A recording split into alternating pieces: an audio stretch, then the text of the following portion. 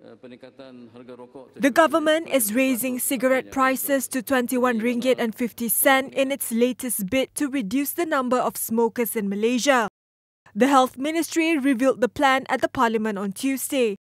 Walaupun kita banyak berkempen di berbagai peringkat, ada seperti yang saya sebut tadi tentang larangan merokok dan sebagainya, kawasan-kawasan yang dilarangkan, tapi masih lagi orang merokok.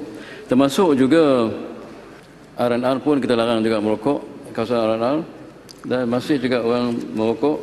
Walaupun harga rokok dah pun ditingkatkan, kalau ikut sasaran WHO, kita harus tingkatkan harga rokok kepada RM21.50 sekotak.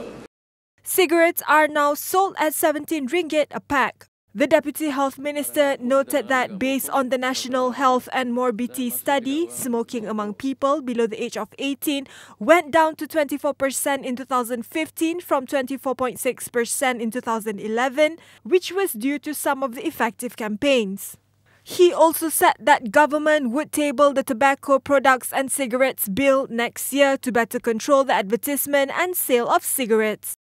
The bill will include plain packaging for cigarettes and an increase in the age limit to 21 for those permitted to buy cigarettes.